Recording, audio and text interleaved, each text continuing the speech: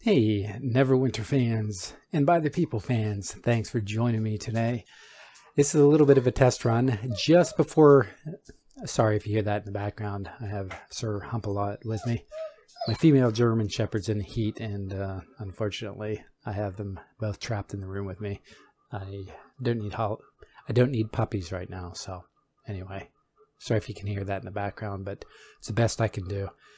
I have to have them with me, and anyway, I'm sorry, but that's the way it is. Okay, this particular little video is just something I want to see what happens with the reward system.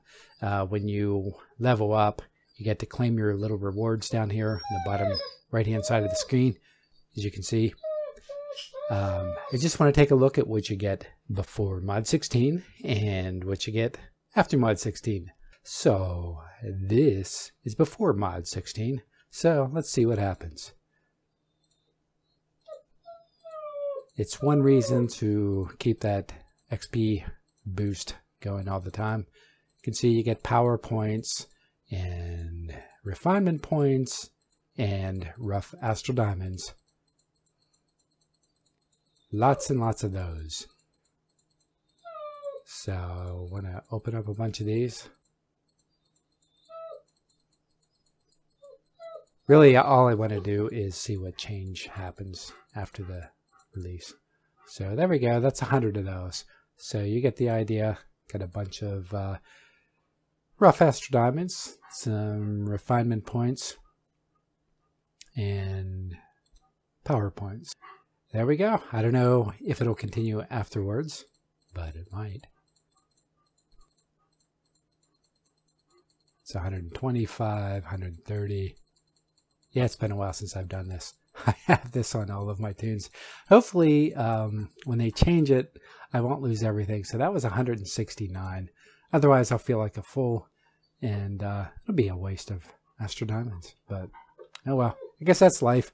That's the land of Neverwinter. Always changing. Different things going on all the time. And that's the part of the risky part of this game.